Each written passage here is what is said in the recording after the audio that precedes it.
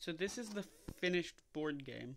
It's a little bit worse for wear because it's been back and forth to the competition now. It took home first place though, which makes me really happy. So we can see the excellent box art here on the top, which my sister helped me with. We have some art for the sides, which I did. And we can open this up. So we have an instruction manual that we had to type up. That's pretty boring. It's in upside down right now. Because the bottom cover, which was hot glued in place, because I didn't really have time to drill through here, which is what I should have done, has fallen off. So we will just remove that. You can see all of the electronics are just kind of haphazardly in there, because I didn't super well lay it out. It's fine. But like there's the hot glued in battery, and that's like glued at a weird angle. That was one of the last things to put in, and by that time it was more of a time crunch. These are the two chutes.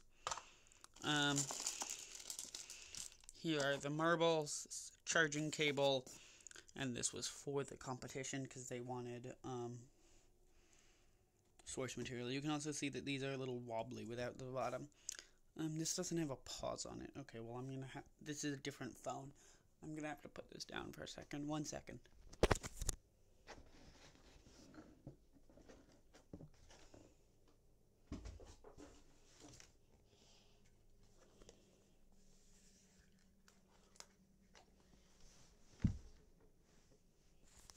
Okay, so here's the game itself. All taken out of the box. The switch is here, so we'll switch it on. It powers up. These chutes are just held in by the amazing force of gravity. So you can see there's the design. So these just pop in.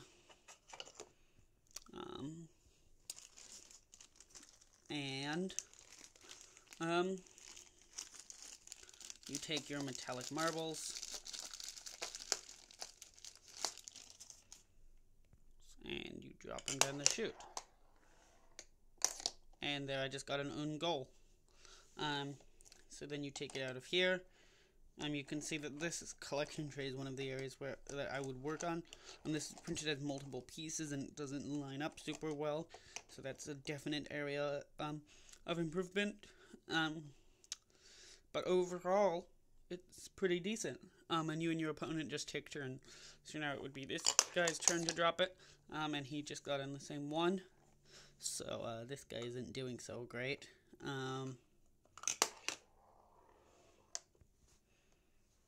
And that's a dead ball, which is covered in the manual.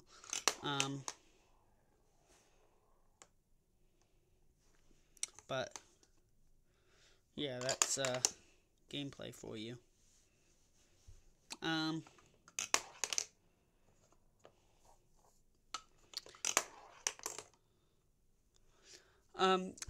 It also sometimes doesn't light up when it drops in. I think the best way to do that would be almost like a funnel that slowed the speed and made it perfectly straight, because if it's bouncing off the side of the walls, I lit up all three of those, so I'm going to turn a couple of them off using this, by shorting the ball out there. A funnel, because if it's going too fast or if it bumps against the walls and it doesn't touch both contacts, the funnel would both slow it down and make it straight. Yeah, but just some like quality improvements and a funnel are probably the two major design changes that I would make. Overall, I'm pretty happy with how this turned out. Everything works decently well. The charging port on the outside is not a super great design because it made this hard to stick on. Probably should have put the charging port over on this side, inside or something. And then attaching the base better. But, given the fact that I built this in about 2 weeks, with all my normal school stuff going on, and yeah, I don't think it turned out too poorly.